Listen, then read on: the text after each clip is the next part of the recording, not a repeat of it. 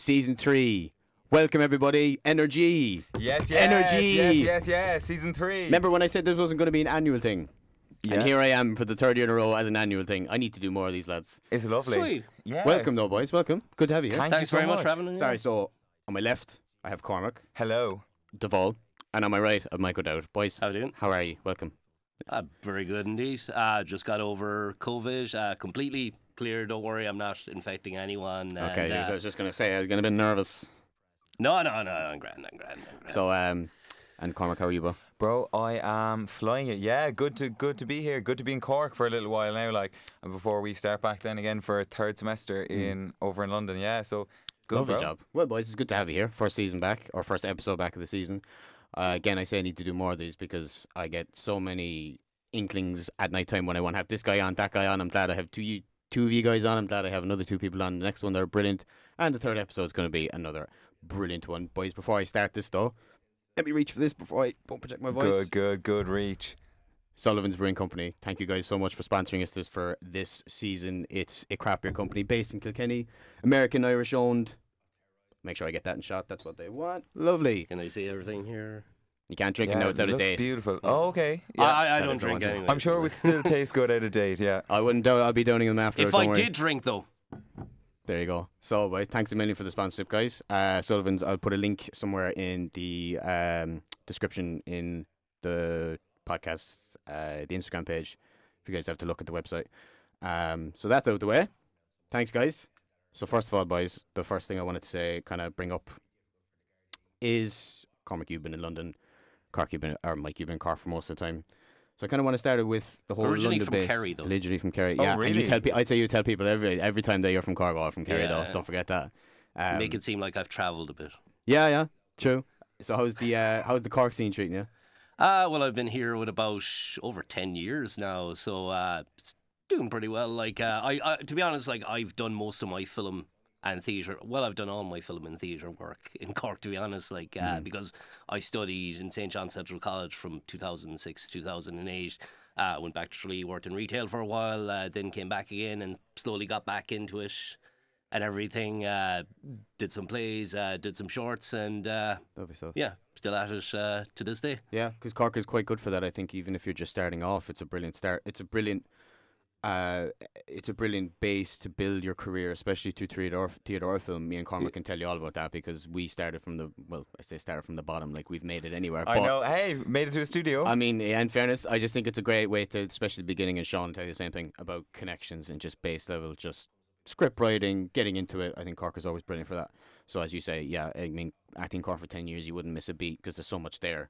Oh, and you're as well as that, like you're meeting new people, like, you know, it's Oh, becoming literally. bigger and bigger, and you're making new connections, like, and it's great. There's fresh blood coming in as well. Like, you're always going to have fresh blood coming in, but like, you know, it's always a good thing, you know. It's great. So, yeah, I wouldn't put past Cork at all. But you've left Cork recently I have. because you don't like it. He doesn't like us. No. Yeah. I'm very conscious. I don't want to come on here and be like, oh, yes, you know, I'm studying in London and I would never go near Cork anymore. That's definitely how you talk over Yeah, there. I know it He's is, putting this actually, on yeah. over since he flew over, though. I know. You know what the most frustrating thing about moving abroad is? So, like, you go into a shop and stuff and be like, oh, yeah, hi, lads. Can I get, say, right, we're going on a night out. I'd be like, oh, can I get a naggin of vodka? And they're like, what? Huh? Oh, Huh? Really?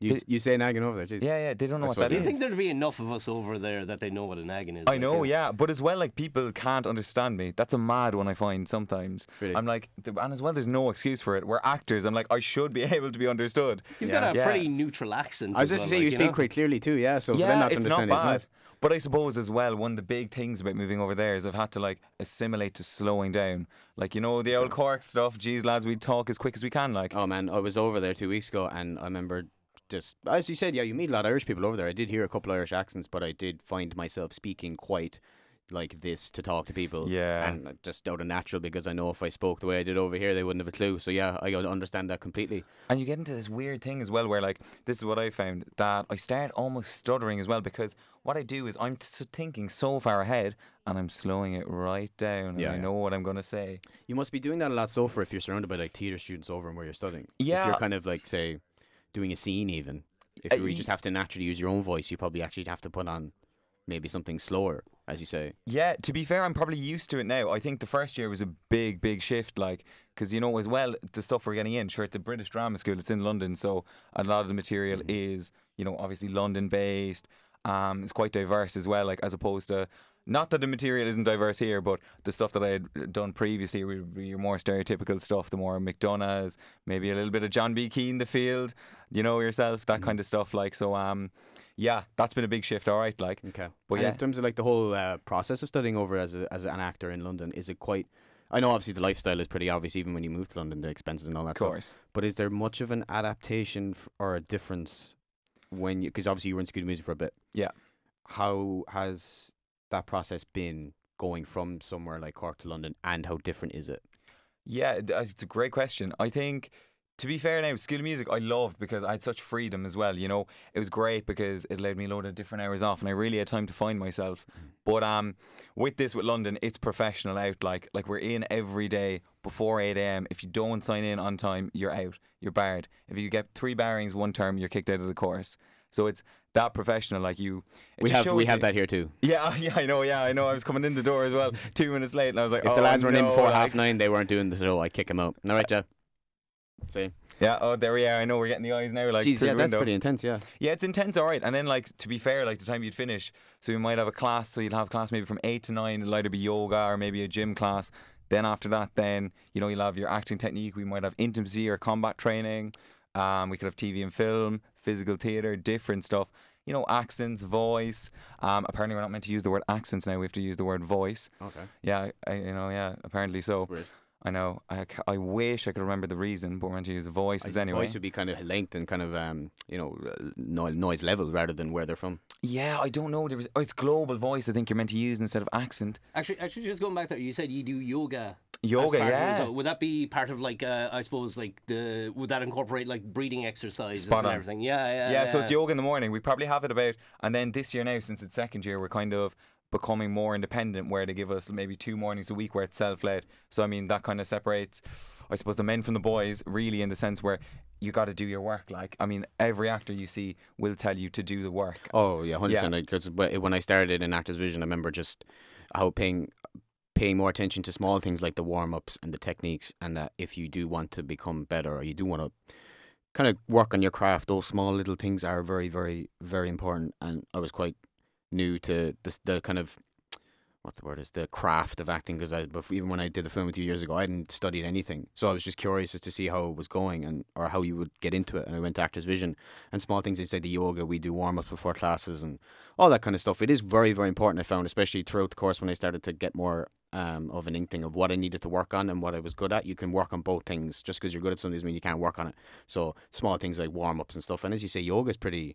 That must be pretty, very helpful. It's bloody helpful. It's sore, like, you know yourself. Imagine you'd be in a cold sweat. God. You wouldn't need to go to the gym. Yeah, I know. the ways. It's geez as well. Like, you know, and you'd be looking at some people in class, like, and they're doing the position perfectly, and I'm there trying to get my head above my shoulder, like. Oh, I remember, guys. I remember doing a warm up where we had to be for whatever character we were doing. We were doing Shakespeare, and it was someone from Othello, and we have to channel the character through whatever animal we see fit that represents the character. Sick. So everybody did it, and after 10 minutes, Darren kept us going for a while. So an animal, maybe you're on your knees for a while, maybe you're crawling for quite a bit. It gets tiring.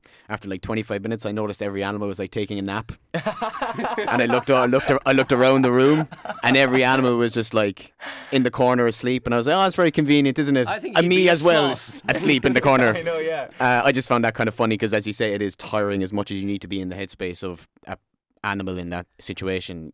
Yeah, it's tiring. That as a technique has been around for a long time. Yeah. Oh yeah. It's Chekhov because an acting teacher of mine was telling me one time that Marilyn Monroe based her walk on a polar bear.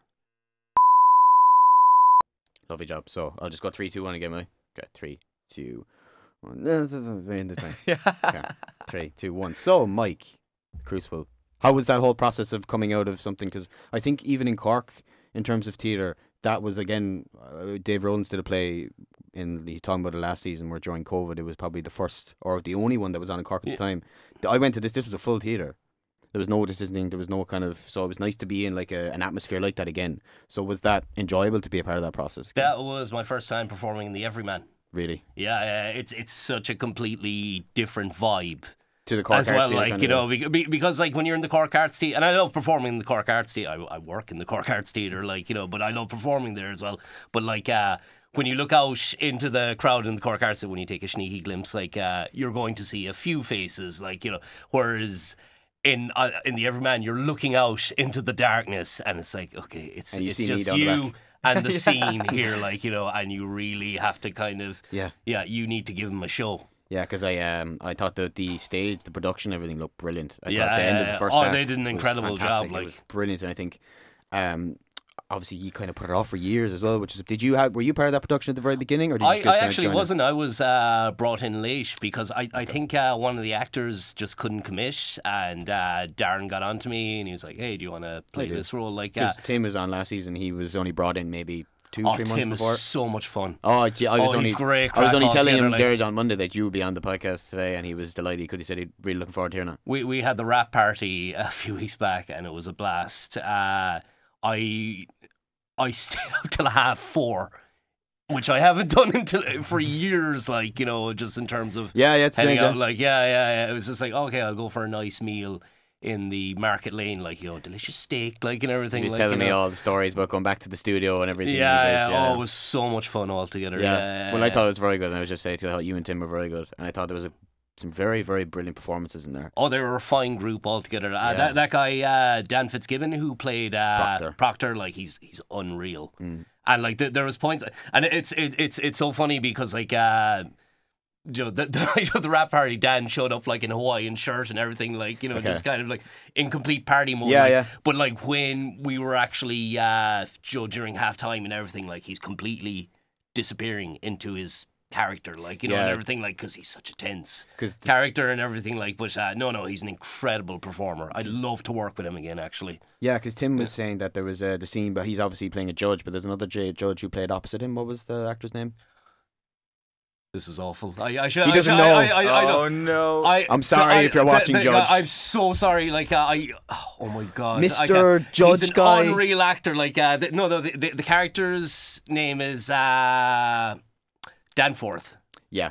And I'm so bad with names, like, and I should have. And it's so funny because I ran into him a few weeks ago, and I was like, "Hey, how you doing, man? What's the story, dude?" Like, you know. And I was with a group as well, and I think he was waiting for me to introduce him to the group. Like, I'm so sorry that I forgot your name, man, but like, I think you're an incredible actor. Like, and we spent the whole night talking. But you know, when you get to a point where it's like, well, I'm too embarrassed to ask. Oh, completely. Like, of course, everybody has. I know, but the reason I mentioned his name is because there was Tim was saying he has a lot of scenes with him, and at the last night before they went on stage, he just grabbed Tim by the shoulder and he pointed at the stage. He said, "That's our courtroom." So he's so immersed in the character, he's grabbing Tim and he's saying, "Okay, whatever you do tonight, do not ever look past other than this is your courtroom and no one else's." And he walked on stage, and I saw it the first night. He said that the second night he said he was happy with his performance. I thought it was good anyway, but he said that the second night he said that scene, the last act, was his favourite. I think it was unanimous, actually, the second, because I think we're still shaking off a bit of rust, I think, on the first night. Then like once the second night came, it's like, okay, this is our last night, you know, we go out with a bang now. Like, sorry if that was too loud, Jason. Yeah, too loud. You get out. No, I think I enjoyed it. I thought it was quite good, and obviously, me going there knowing you had put 2.5 years of work into it, I'm kind of like, you know, this is, you know, you guys are well rehearsed at this point. You guys, well, they put in 2.5 years. They deserve more credit, actually, in that regard. Like, they would do that, because I just came in like a chancer, so. Yeah, true. How long was it actually when you joined? Until the play was. Oh, how long was I in there? Yeah. I had joined just before Christmas. Okay. No, I was lucky because like most of my scenes, like, you know, Darren was like, okay, you need to be off this scene. You need to be off book for this scene by next week, and I was like, oh, how am I going to do this? But like, his scenes are relatively short. His longest scene is the courtroom scene. Yeah, I noticed. And I was just kind of like, okay, I'm already halfway off book for that because I had to go and do that scene anyway for the audition. So let's see what else I can kind of do. So I was able to kind of work it week by week and kind of slowly get off it, like, you know. Great, yeah. So yeah, I was off book, you know, before Christmas in that regard, like, so. Yeah. fairly easy. Well, I just thought it was very good, so I'd say well done. I was saying if anybody else from who was in the play, I thought it was brilliant. Because obviously I know Darren as well. So Oh yeah, I that's was the thing. talking Obviously, to I'd him. like to say everyone involved, like just, I just brought like their say A game, you know. the week after I was talking to him in class, and he said that he was happy with it. So, and I was telling him the same because a lot of my class went to see it too, and obviously in the crowd you recognise a lot of people there too. Yeah. But yeah, so that was one thing I want to say about mention the Crucible. Obviously you've got Dogger and stuff. We'll come to that, but the IFTAs came out. They did. I said they came out. They went through the process. It was on TV, and I watched it. And you, Cormac, said to me, you kind of want to go down the route of the Irish language towards film, or even involved, because on Colleen Kuhn, when I'm being a member of IFTA means you get to watch all of the nominations before the voting is allowed. Oh wow! And basically, I went into feature film section. There was maybe 10, 15 films. On Colleen Kuhn was the first one. That child actress was unbelievable. No way. And the language was amazing in it. And as you say, it got nominated for Best Picture. When you say you want to touch on Irish language film, do you mean just the process of maybe developing into it, or do you want to maybe talk about just how important it is anyway? Just how important it is, really. Like, I suppose we're all Irish people here, and you know, before we spoke English, we spoke Irish. Yeah. Yeah, and I think it's really important, like, what a medium that we have. Like, you know, I know we learned the Gaeilge in school, and we learned on Vilcadagum, Dulgadin, Leharis, and all that, like, but it extends so much further than that. Like, I went to be honest with you, the reason why I think I'm so proud to be Irish anyway. Like, I'm not going by Cormac Wall anymore. I'm going by Cormac Duvall. Keep the Irish name, just to keep, I suppose, a bit of myself. Like, that's who we were, you know. If I look at the walls through the generations, like, to try and view it a little bit holistically, like, I was Cormac Duvall before I was ever Cormac Wall. But going back to it anyway, I think it's so important to look at things on TG Carrey. You know, it's not all like, what was it again? What was the one on the Leaving Cert with your man, Brendan Gleeson played the guy and he was eating page. Oh, Cockamillish, that's it, Cockamillish. Oh, man. Yeah. You could watch that back anywhere. I'm sure it's on YouTube somewhere if you looked at it. I mean, there's a good piece, to be fair. Like, now, actually. Have you ever seen Cockamillish, Have you not seen Mike? Cockamillish? No, I haven't seen Puccini either, which is like the first feature-length Irish language film, and it's like that's apparently like a big one as well. Like, I think they're trying to get that on the Leaving. Well, the reason like, we have an attachment to Cockmillish is because like school, and you have to do it. Paul.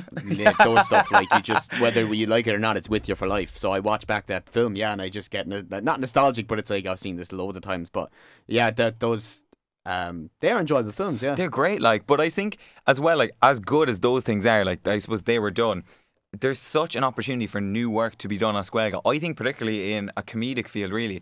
Now, maybe I'm being ignorant, but like, a lot of the stuff I've seen in Irish has kind of been period pieces, or maybe stuff about drugs, or stuff, you know, about scandals in a small town, which is beautiful, brilliant art, and I'm not knocking it for a second.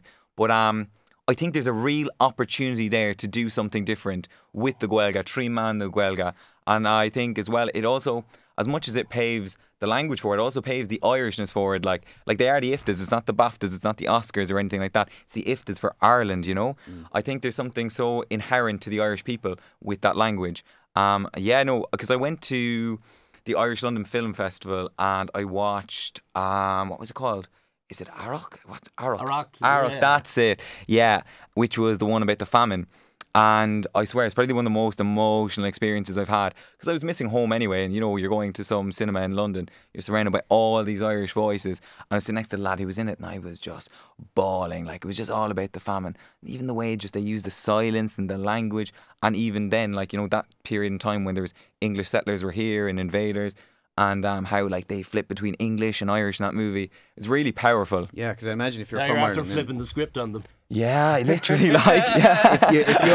if you're in London and you're hearing all these accents around you, and obviously you miss home, that gives you more of an implication than to obviously spread those Irish kind of awareness of a language. Now, in London, it might be difficult to do, but I totally get what you mean with the whole missing from home, and saying, okay, if you're surrounded by all these voices that you love, gives you more of an emotional relationship to making Irish films, and you want to get more involved in it. And I think I've done maybe a handful of stuff when I was very young. I went to an Irish school, so my Irish would be, well, not anymore. Used to be quite good, but I've done Irish films, and it's difficult. But when you actually, the last thing I'd done was probably in 2020. I did a film for out in Waterford, an Irish film. Oh yeah, you were saying that. And that was actually brushing up on the Irish language was difficult, but I enjoyed the difficulty of it, because I knew that what I was doing was very home based. And it was I haven't brushed up my Irish in a while, so it was good to brush up on it as well as make a good film. But it's very challenging. But I love the Irish language. I love speaking it to the point where if you can speak it fluently, it sounds very nice. I'm envious of the both of you, by the way. Like, actually, my niece went to an all-Irish school as well, like, and she did her leaving cert in Irish. So it's like, okay, I'm very proud of her, like, but I'm a bit ashamed of myself, like, you know. I know. I think it's something. To be fair. I know. Yeah. But I would love to. I would love to learn it myself someday. Like, it's actually something a lot of casting directors in Ireland do look for, because it does show the variance that you can. If you do have a good language, it means you can pick up another language. No, obviously it's different if you go to an Irish school when you're younger. You're obviously going to pick it up a lot easier because you're just speaking it every day. But yeah, I think that down the line, I'm hoping that seeing something like on Colin Kuhn doing so well, it's great. Yeah, hopefully be more of an inkling for more production companies and funding to go towards more Irish films and stuff like that. So only good things ahead for IFTA. It's actually great being a member of it, because I got to see every single night. You know, sometimes nominations come out, you might see a handful of them, you don't want to see all of them. It was great being able to actually get a list of features, documentaries, animated. You know, although everything was there for me to watch. Now I didn't watch every single one. Yeah, of course, it's impossible. I have to eat and sleep and stuff like that. But it was great to have the option there, and yeah, the IFTAs unfortunately wasn't in person, but it was online. I watched it. It was brilliant. You guys didn't watch it, did you? I didn't watch it. No, who won? I don't even know who won, to be honest, which is terrible. It was funny because actually, before I say anything, it was my dad bumped into Jessie Buckley's dad 2 weeks ago, and he was saying that how much she was more like, she got nominated for loads of different things, but the IFTAs was quite special to her, because just being obviously from home and being the aspect of being Irish, it gives more of a feeling to it. Because when you get nominated abroad, it's away from you. But here, it's more of kind of a warm feeling, knowing that someone in your own country is recognising you for great work. It was for The Lost Daughter, obviously. Yeah. But yeah, he told me that completely out of random. He said, "Oh, I met Jessie Buckley's dad yesterday." I'm like, yeah, do you want to say that? Sick. I met John Joe down the road as well yesterday. How was your day? Do you know what I mean? Like, it was mad. Because her mother owns a hotel in Kerry. Oh wow, so, okay. Yeah, that was the reason why. She's phenomenal, isn't she? Oh, amazing. And do you know what? I watched The Lost Daughter, and have you seen The Lost Daughter? All the best actors are coming from Kerry, actually. Well, there you go. I wonder who's the next Kerry-born actor who's going to be the best, huh? Because I don't know if you guys have seen The Lost Daughter, have you? I haven't actually seen it. I saw it, actually, yeah. Do you know what? I think she's incredible. She was fantastic in it, and I think I thought I was looking at Paul Mescal-O'Kay and the Irish attachment to it, and Oliver Jackson-Cohen, who'd done the whole thing of Blind Manor. That was out on Netflix a couple of years ago. Yeah. This cast was Olivia Colman, obviously, then in South Park. Yeah, the goat. I don't know, man. Jessie Buckley was very good, but I thought the film was... Yeah. I suppose I was kind of commenting... I did find myself on the performances as a story overall. I don't think it quite came together. Yeah, it was quite in strange. the end. Like, you know, I got what there's a very distinct style to it as well, and you're meant to feel very uncomfortable when you're watching it. Like, you know, and again, like, you know, some of that can work. You know, like it's for certain people it doesn't work, but I got what she was going for. Like, you know, I said, I'm definitely feeling the emotion she's trying to evoke, but in terms of like coming away from it going like, you know, was I satisfied with that story? I was like, but like it's not a bad film, like, you know. Oh, it's not a bad film. I felt like it's so strange to see so many great performances and so many great actors in a story that at the film I was kind of like, do I have to make my own way in my mind about how that ended? Yeah, because obviously it's Maggie Gyllenhaal's directorial debut. This is the first film she's made, and to get all those nominations is incredible. It is a strong first film, in fairness. If you're going to make a strong film, that's one to go off. But I just found myself a bit let down. I don't know. I think I was just built up by the great cast and hearing all these great reviews, and it was in. I think was it in Cannes Film Festival? I don't think it was. Yeah, no, it was. I'm fairly sure it was. Was it Cannes? Okay, yeah, because I think you're a fairly strong inkling if you get into Cannes and you get all this press, and being Jake Gyllenhaal's sister, always a start point. But yeah, no, I was just curious because obviously Jessie Buckley getting nominated was great, but I was curious what you thought. Have you seen? You've seen it? I haven't seen that. No. It's still on Netflix, I think. It should be cool. I must check it out. Like, I watched something that sounds similar. I don't know if it is. Have you seen The Power of the Dog? Yes, I saw that. Yeah. What did you think of that? Now, because I've heard loads of people say a array of different things. That got did it win the BAFTA for Best Picture? I think it did. Yeah, and he won the Golden. Did he win the Golden Globe? Benedict? He won something for it. Yeah. Oh, class, yeah. Can't be in one Best Actor there for Oscar, by the way. I don't think you can hear Jay in the audio. Oh, he just told us. But yeah, Power of the Dog, what did you make of it? I thought the build-up was unreal. And then the actual payoff was like, oh, I kind of wanted a bit more there. Like, again, like he's this really nasty character in it, and I really enjoyed watching him. Like, and I really seeing this sort of like you're watching Cody Smith McPhee-ish. Yeah, he it's was like, good. okay, these two are going to be pitted against each other, like, you know. And I was waiting for some kind of show, and like I get that it was sort of like it was on purpose that it was building up to a sort of anticlimax, because it's like, okay, just because you expect these two titans to you expect sort of this character to go up against this titan, like you expect that it's going to be explosive towards the end, like, you know, or you know, like part of me was kind of expecting, oh, is it going to be like Daniel Day-Lewis and Paul Dano in There Will Be Blood? Yeah. But Paul Dano hasn't been the same since he made that film. I'm convinced he's just been he's amazing. But I think I think watching that film, it's like he's every role he's taken is, but not similar. But I love the energy he gives off for a lot of his roles. I thought he was unreal in the Batman, to be honest. Oh man, it was a Riddler. Phenomenal. I thought it was a Riddler movie. Slightly I was saying this trailing off. Yeah. Batman lost. Like that was not. I know he's new to Bat. He's quite new in his role, and he's quite. He's only becoming the Batman. He's not there. He's not in the suit that long, but yeah, I expected Batman. I'm actually quite glad in the way it was a Riddler film, because I thought that Riddler character was brilliant. And I'm going off Jim Carrey's one then from Batman Forever, so I'm just always gonna compare. But I don't think you can when they're so different. I don't think Jim Carrey, he came out and he said he hasn't even watched the Batman because he knows how different that character is, so he doesn't want to kind of engage in it, which is strange because I thought he'd always be open to such different things. Yeah. But he came out in an interview saying recently he's not too pushed to watch it, so maybe he likes his own Batman Forever Riddler his own way. Yeah. I'd actually love to see Jim Carrey play a supervillain again, to be honest. Yeah, do you know what? I watched Batman Forever before I watched the Batman recently, and it was quite obviously they're very different films, very different tones, but I love both of them. More so probably Batman Forever, just being the comic book nerd that I am. I love the film itself, but he's retiring from acting now. You know that, Jim Carrey. I seen that. Yeah, I don't think he will, to be honest. I think he came out and he said what director he said wants to make a film. If this director wants to make this film at this moment at this time, I might come out. Now that could just be a joke, but I think a lot of people do these things for press. Although, would Jim Carrey be press obsessed? I don't know, because he seems to speak the truth. Like, you watch him, I know he said some controversial things, but like you see him back in the day in about 2010, he's saying a lot of these things about Hollywood and about how evil it is, and everyone's like, oh, look at Jim Carrey, he's gone mad, he's gone crazy. And then slowly we're seeing this through the lens of 2022. Seems like he was speaking the truth the whole time. Yeah. I don't know, like, I mean, To I'm be a big honest, fan of him. Hollywood's always been a dodgy place. Like, it's not exactly a new revelation, but like I do respect him a lot. Like, in terms Even the Will of, I think Smith he thing. is a very unique voice and everything. Like, but I hope he doesn't retire. Like, because I really would I like love to see him. Yeah. I think I would love to see him in something. Obviously, maybe not super villain, but maybe even like. So he's not going to do much different than what he's used to making because he's just one of those actors. But he's also very good at what he does. So I would love to see. If he retired, that'd be a bit sickening. Yeah, it'd be sad. You know, he's even in our childhood. He's been in so many great films. So many just like things that you watch back from kind of early 2000s, late 90s. He would have been his prime, like around the Adam Sandler time.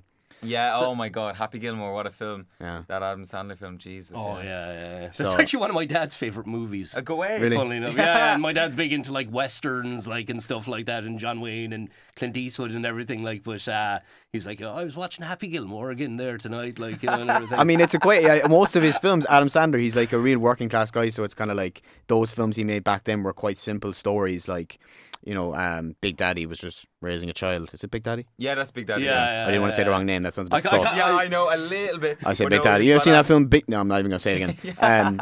I kind of loved that movie as well, to be honest. Yeah, but it's the great simplicity one, of him at the time that made him so great. Obviously, then Happy Gilmore is quite a simple thing to follow.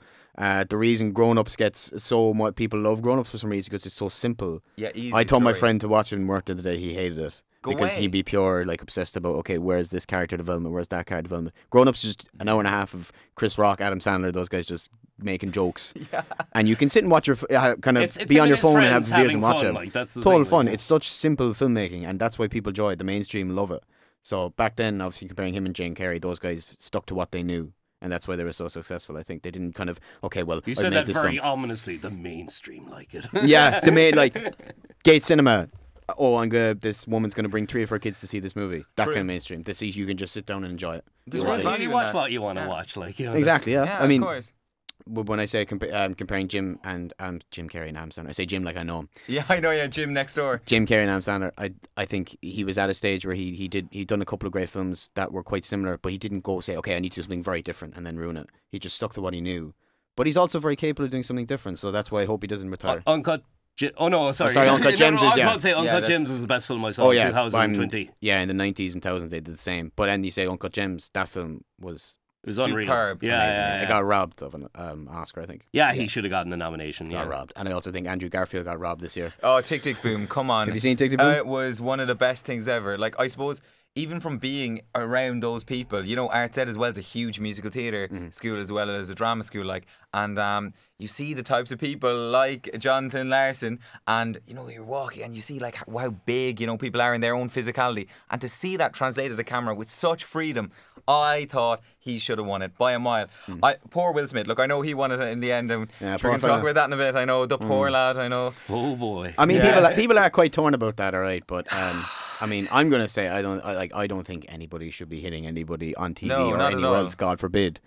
I mean, you can understand why he did it, but for it to be a legit reason to do something like that, I don't know. Yeah, I'm seeing both sides. Yeah, you know, I've never met a man who won't let people make jokes about his wife, but he'll let other people sleep with his wife.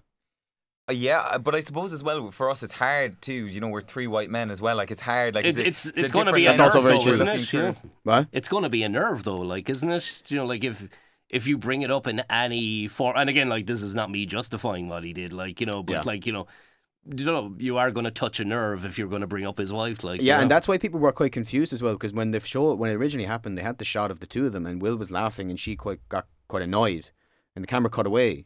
And then it cuts back to him. I have a theory about that. Okay, and yes. Maybe just reacting off protecting his wife. That must be just him being, you know, a husband. I've gone over it like Kevin Costner in the Zapruder footage, but I think he spotted, because he kind of laughs first, as you said, like, and she's not happy about it. And I think what was going through his head at the time was like, okay, I either have to go home and, you know, face her getting pissed off with me for laughing at it like a man, like, you know, take my punishment like a man, or I have to have the biggest overreaction of all time. Like, so he just marches up on stage and smacks the shit out of him. I mean, I literally thought it was sorry, a skit. we're not allowed to swear. Sorry. No, you can swear away, man. I won't get banned off don't YouTube. Tell me that. Do not tell me that. Yeah, but I'm trying to cut down my swearing. But what's interesting is, though, you're from Carrey, you should be swearing all the time. I know, yeah. I know, yeah. But being offended nowadays makes you right. I think that's a really weird thing that we see. Like, we see a lot of people, oh my God, I can't believe he said that about his wife. This whole offence culture, I think a lot, like, if you look at this, I suppose we're going into something mad now, like woke culture and offence culture. Right. This is not written down, yes, boys. True, we'll go back to the script, but bang, that's gone. Yeah, I know, Jesus. Tell me what you really think. Well, yeah, no, I don't know, I find it puzzling, really. He's doing his job, I get it, and I know that he's felt like he's been demasculated by Hollywood and stuff like that. It's a different pressure. I can definitely understand that there's pressures there and things to perform and to be seen in a certain way and to not be seen, I don't know, maybe as weak or whatever the perception of him could have been in that room. But I think it's frightening. It's frightening that he got a 2-minute standing ovation after assaulting a man on stage. Like, look, I don't want to damn anyone. I'm not here to damn Will Smith either. Like, do you know, not that he cares what I'm saying, but I think it's really important with second chances. Joaquin said that in his Golden Globe speech. Remember, he was talking about second chances, and he's only here a product of second chances. I think it's very important that he does get a second chance. Because look, yeah, it's fair. It's a snap reaction. He slapped someone in the face. It wasn't great. Banned from the Oscars for 10 years. He should take his penance and that should be it. I think, yeah, because obviously it's very easy for us to sit here and say, oh, he should have done this and that. We're not involved in that Hollywood scene, as you say, and it can be a dodgy place. Yeah. So... Yeah, I'm actually that Joaquin Phoenix. Was it the Golden Globes he was saying? Where he's in a room. The Oscar, yeah. He said he'd literally point out the fact that he's in a room full of people who gave him a second chance. And Joaquin Phoenix is probably so dedicated to his art that he probably would maybe annoy people on set, and he would get the point. You've seen some outtakes of Joker where maybe there was like one of the DOPs was just annoying him, and he actually lashed out at him in Joker character. So small things like that. And he has good intentions. He wants to be as good as he can, but you can get backlashes, or you can maybe take people out on the process in the way that you don't mean to. So when you say Will Smith shouldn't have done it, I don't think he should have done it, but I can also totally see why he did it. Yeah. Can I also just say, like, the jokes were so bad and like that included because like it's like Chris Rock made a joke about her several years ago where it was like she boycotted the Oscars, you know, during the Oscars, so white fiasco, like, but he was like, Jada Pinkett Smith boycotting the Oscars is like me boycotting the boycotting Rihanna's panties. Like, I wasn't invited. He was a lot funnier and had actual comic timing, by the way. So like, no, that was actually funnier. And it's like, and then he's making like, oh, looking forward to G.I. Jane 2. And it's like, really? A Ridley Scott movie from the late 90s? Like, that nobody remembers? He said that after he made the joke. It was a G.I. Jane joke. It wasn't even that deep, you know? Yeah. So it was so not worth it. No, it was crazy. It was something so small, inkling. But I see, it was weird just seeing him react to laughing, and then the camera turns, and then he's just so switched. He must have just seen his wife. Yeah, and I think it's an interesting thing as well. I think it speaks to the mentality of like Hollywood as well, or even like obviously, look, we're in Cork, I suppose, in Corkwood, whatever you want to call that. Like, yeah, geez, that doesn't really stick, does it? Corkwood sounds a bit sus as well. School of Music is now renaming itself as Corkwood. Exactly, I know. You're welcome, School of Music. By Cormac Bhal. Yeah, I'll take the paycheck next week. Okay, jeez. Oh my God. You think we're being serious? I know, imagine. Corkwood, yeah, I know, imagine. But like, you know, it always speaks to the mentality, because I think there's a lot of self-doubt in this whole thing. And I suppose, I don't know, Mike, if you've ever had that. Like, I think for me, like, I'm always someone who believes in myself to the max. But, you know, you can't help sometimes comparing yourself to other people, or you look at someone in their 20s in America getting this TV show and you're like, wow, that should be me. I should be further ahead. But I think someone said this thing to me recently. A director came into us, Matt Harrison. He's a brilliant director. And he said to us, comparison is the thief of joy. Thief. Jeez, I'd get killed for my THs. But it's really powerful, because if you think about that, like, you're going to lose all the joy when you're comparing yourself to others. And really, for me, the main thing in a room when I'm rehearsing or doing anything is to have that joy and to keep it going. Like, you got to remember as well, like, you're like a football player as well. We're human. Things are going to go well, things aren't going to go well. I had a hard time being a United fan, yeah, it's tough. Yeah, it is. Oh, God almighty. I mean, we're shocking. I shouldn't have said that. It's on camera. No people know that. Yeah, I know. You're going to get some cruel comments next. Great. Yeah, but it's tough, though. You know, sometimes you do a performance, or you might do a scene, and you're really not getting the essence of the character. Or maybe things are there and you're feeling things, you're really struggling to connect. And you're thinking to yourself, like, why can't I do this? I could do this before. But I think it's just acceptance as well. Like, I think that's a big, big thing. And realise that you have the power to change these things. I feel when you still have that joy, that's where the possibilities are. That's when you can soften and just really reveal yourself to the person across the way. I think though it's good to recognise, as like, because I've been given scripts before where it was just like, you know, I found them, from my own perspective, I found them incomprehensible, and I was just like, I don't know what I can bring to this character, like, you know. And then I'd see it actually released, and it turned out to be a pretty decent short. And I'm watching the person perform, and it's like, yeah, they knew what to bring to that role. Okay. I didn't know what to bring. Fair play to them. Like, yeah, you know, respected out of it, yeah. Do you know, there's no shame in recognizing your strengths and your weaknesses. True. You know? Oh yeah, I mean, we literally did. We had to do a performance platform in Actors Vision recently, where everybody was given a musician, an iconic musician from all time. I suppose we're all different from different years, where we had to perform a song that I would do a 5-minute improv interview and then perform a song on camera.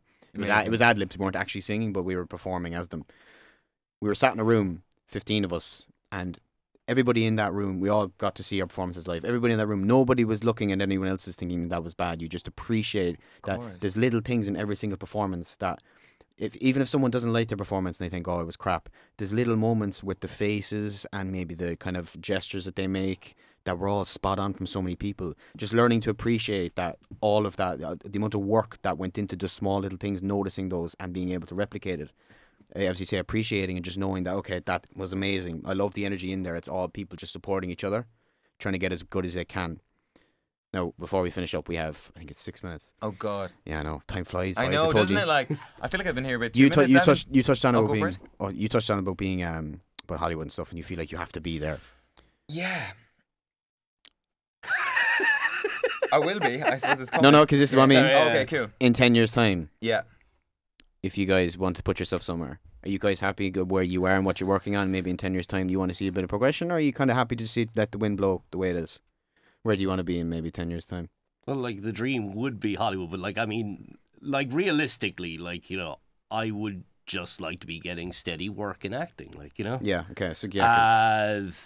And again, like, you know, people are like, yo, oh, have you made Hollywood yet? And it's like, that would be great. And then it's like, I remember years ago my neighbour was like, "Oh, maybe you'll end up in Fair City," and I was like, "I will, yeah." Like, you know, it's like, no, I'd love a gig in Fair City like that. Yeah. That would be a steady paycheck, because like at the end of the day, it's like you do stuff like that, and that would pay the bills, like, you know, and stuff. And then it's like, okay, I can go out and produce a short or something, or I can go out and do my own thing. Yeah, you it know? actually frees you up to do your own thing as well. Yeah, So without actually, doubt. a Cork actor, Aidan O'Callaghan, got cast in EastEnders recently. Oh wow! I actually I did a Congrats, voice Aidan. course with him in lockdown, and I saw him the other day. So yeah, congrats, Aidan. You're probably not watching, but congrats anyway. Yeah, it's great. Well done.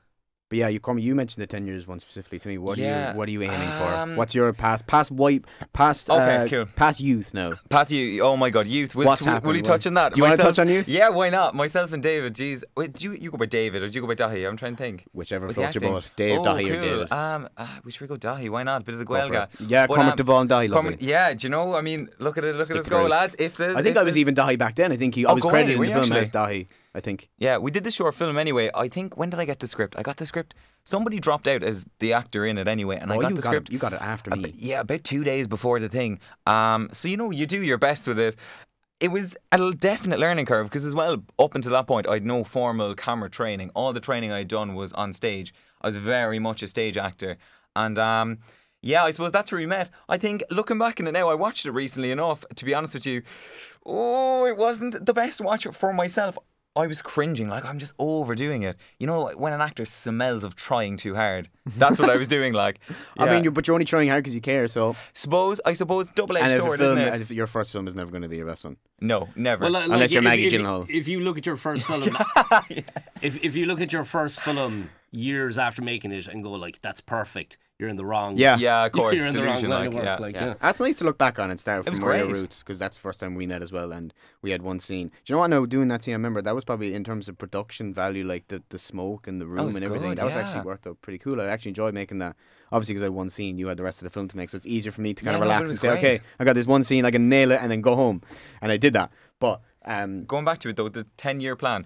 Just look, I know this sounds a bit mad, but I have to speak my truth really when it comes to this. You look at Jim Carrey, you look at people writing themselves checks and stuff, and I always just think, why not me? Like 10 years time, look, I really know where I'm going. I see the people who've paved the way before me, the Aidan Gillens, the Cillian Murphys, you know, people like that. I think I'm very aware that my career can go in one of two ways really. I'm either going to go down the Chris O'Dowd, Pat Short, Peter Campion, that kind of route, and to be honest with you, I'm leaning towards it heavily. I think it's the stuff I'm better at is more the Cillian Murphy, Mo Dunford. because you look exactly like Gillen. Cillian Murphy. Oh no, I do not. I do a little bit, I suppose. kind of, yeah. Everybody's I kind kind of- of well, was- thank I you. think it's the I'll take hair, it. yeah. Yeah, I mean, I'm going to take it. Yeah, I take it. I do.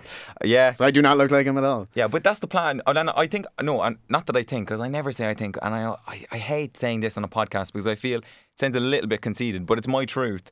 I will. It's not a matter of if, it's a matter of when, love that really, energy. when this stuff's going to happen. Because I just know what I am. I think my biggest strength as a person is I don't pretend to be something I'm not. Like, I'm a little bit weird, I'm a little bit silly. Just go But with it. when I go down, exactly, I'm quite spontaneous. But when it comes to it, like, no, I'm professional, I do the work, and I bring a nice energy, and I'm quite kind. Like, Big that- energy. I don't know. Big yeah. energy. I don't know if that makes me sound like an absolute. Don't worry, you'll watch this twat, back and you'll, like, I have hope a I sound plaque. nice saying that, but It'll yeah, be a screenshot from this episode, and above it, it's just like, I will. but every time a we display. text back and forth throughout the year, Yeah, you bro. always say to me, and we end every conversation, see you at the top. It's the same for you. I know where we're going. Like, to be fair, 5 years time, I'd like to be nominated for an IFTA. That's the big plan. Okay, yeah. I think it's very achievable as well. I know it's difficult to say, but I think I have a few ideas, a few stuff I've written. I'm trying to do. Not to jump the gun really and tell you too much, but I've a short that I'm trying to do after drama school, Oscuelga, and then potentially turn that into a feature. Who knows? But in between then, what work I get, who I sign with, all these different things are up in the air. But All the intentions are good, though. yeah, no, of course we got to, and of course as Cork people as well, let's put Cork on the map. I know Carrey, Mike, but Now myself and yourself. my ambition is to one day go like be sitting down watching the IFTAs and go, I did a podcast. I guess about we- that." No. Mike, you'll be in the film too. Sure. The three of us will be on the red Loads of carpet. stuff. The three of I've us to will be learn- I've on to learn there. my Yeah. Irish, but yeah. Exactly, I know. Yeah. Get the grammar book out. No, boys, we'll be there. Now, when I told you the time flies, Yeah. was I lying? I know. We're I know. out, unfortunately, with 56. Before we finish up, though, Dogger in the City Yes, is coming out. it's coming out soon. Very soon. I Very won't soon. give a definite date, but we're more or less So, done with the editing. For those who don't know, yeah, basically Dogger was a radio play written by Mike. He cast me and a bunch of brilliant other actors in it. It sounds amazing from what I hear. We had a brilliant time recording it. It's such a fantastic story, a great sci-fi comedy, comedy. Sci-fi comedy. You put you put 4 or fantasy. 5 tags on it in a way. Yeah. But we recorded over a couple of probably just before Christmas. It's coming out next week or not next week. Coming out soon. Maybe next week. Maybe next week. You said next week to me, so that's what I was going to bank on. Ish. I won't say anything official yet. Okay, Like no either problem. next week or the week after. Well, I'll keep you updated on the podcast page for that radio play. A brilliant cast, brilliant writer, brilliant production, brilliant music, and a great composer with Shane as well. The sound and engineering is fantastic. Shane, who's actually work on it. stepping down, he won't be doing the. This is the pilot, so he this actually won't is be the pilot. continuing. So we're basically going to put the pilot out there and see what people think. Like, if they want more, like, like I've started writing a second episode. Yeah, so you like, said we'll So see yeah, how boys, it goes. it's being released soon. I'll keep updated on that. But for now, boys, it's been a pleasure. Thank you for so having much. us on. Thanks for coming on, boys. Great stories, great information. Again, before I go away, Sullivan's, may hold up the beers, boys. Yes, Don't drink 'em, though, Sullivan's, because- thank you so much. Thanks again, boys, for a sponsorship.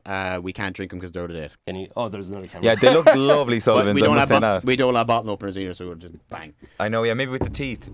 If you want, Yeah, will I? do you want to cut the finished episode before he does that, so I don't get blood on the screen? Yeah, let's not do that.